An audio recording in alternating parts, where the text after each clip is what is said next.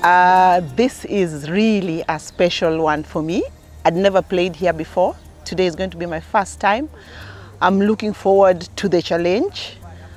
We've tried putting on the greens, it's not easy, but I know nothing beats endurance. So I'm hoping we are going to endure and we are going to play well, record good scores. But above all, I want to thank Kenya Commercial Bank. It was an honor to play in the first leg of the championships and emerge winners. We are here today. We are looking forward to the second leg that started last weekend. And we are hoping we'll be back here again. I just want to have fun. I don't want pressures of getting very high scores.